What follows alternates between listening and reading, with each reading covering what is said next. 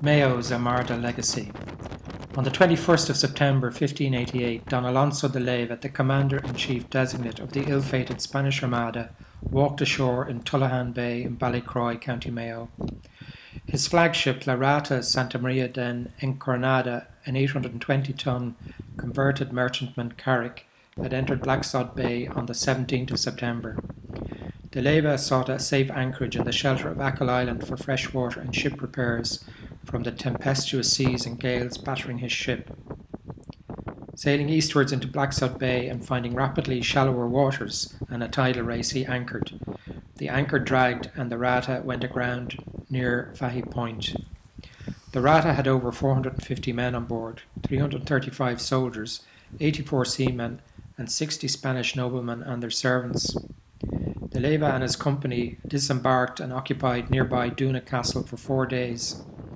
The Rata de Encoronada was torched to deprive the English of this prize, a vanguard ship of the Armada. Anything of value and transportable was removed, however great pieces of cannon, munitions, wine and oil were left behind. De Leyva knew that 2 other Spanish vessels, the Duquesa Santa Ana and the Nuestra Senora de Begona, were in the bay to the north. With local guides they marched around Blacksod Bay and met with Captain Don Pedro Mares of the Duquesa and another Spanish company of 600 men who had occupied Tiraun and Elly castles on the Mullet peninsula. De Leyva and Mares decided that the Duquesa would sail for Scotland and the Nuestra Senora de Begona would make for Spain. By the 25th of September, Gerald Comerford, Sir Richard Bingham's sheriff, had reported that the Spanish had gone to sea. The Duquesa was wrecked further north in Donegal. The Nuestra Senora made it home to Spain. Of the 26 Spanish Armada vessels that were wrecked on the Irish coast in 1588, and of 5 in Mayo, none are as easily located in shallow water than La Rata, although its precise location has not yet been found.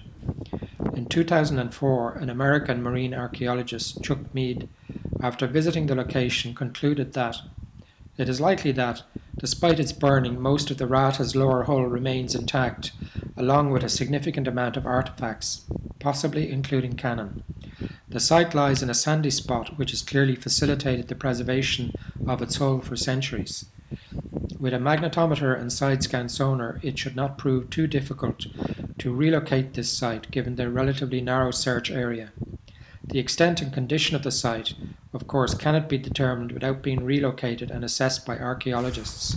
That being said, however, it is probably in a relatively stable condition and, having been largely forgotten, not in immediate danger of looting or other disturbance.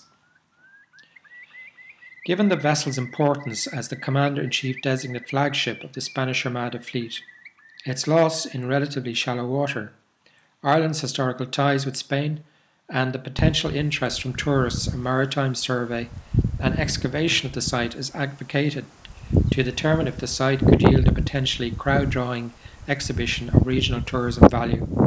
This could be exhibited in nearby Ballycroy National Park.